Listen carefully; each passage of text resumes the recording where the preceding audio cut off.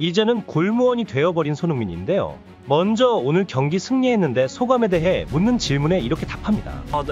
About the performance and the results, and yeah, we worked really hard to get this win, and I think we totally deserve it, and yeah, we move on because the next game is going to coming really quick, so we have to be ready. No, I think it's way too early to speak about this, and yeah, we wanna just focus game by game. We just want to stay, I think, humble and on the ground. So because there is still many games to play, and then everyone is, every team probably is fighting for the champion. So yeah, we have to stay humble and fight for every single game and try to get as 3 points as possible.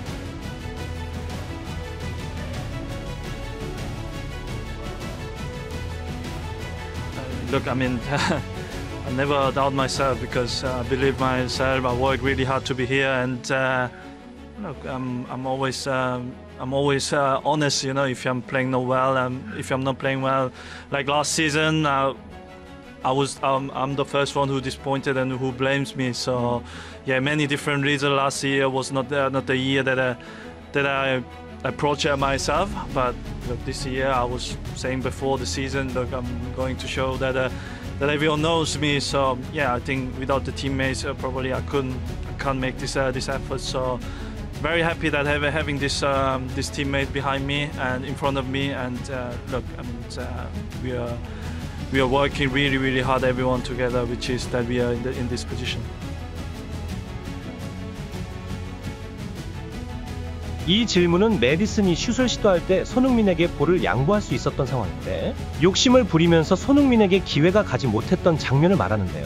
서로 손을 들며 아쉬워하는 모습이었는데 기자가 불화가 있냐고 물어보는 것이죠.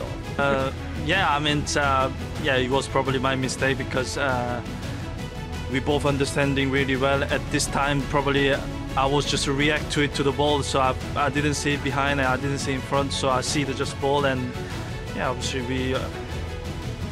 we shake our hands and then move on, and we are good friends. With this situation, can't break our friendships or partnerships.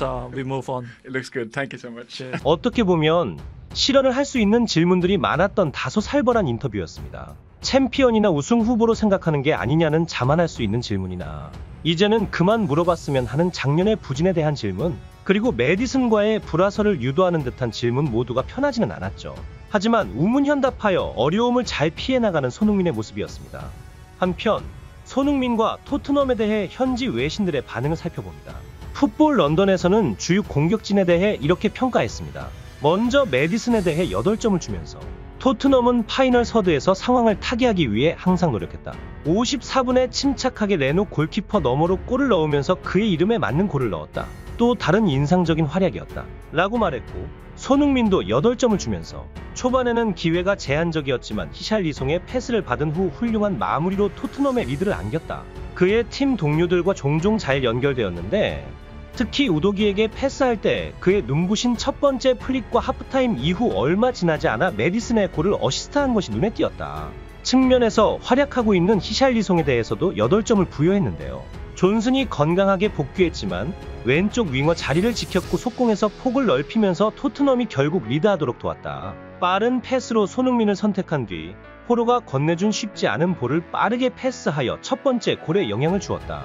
에버튼 이후 그가 파이널 서드 지역에서 임팩트를 안겨줬으며 앞으로가 정말 기대된다. 마지막으로 손흥민에 대해 극찬한 매치데이 라이브 패널들의 분석 들으시겠습니다. Yeah, exactly. He's such a nice guy as well. Amazing footballer.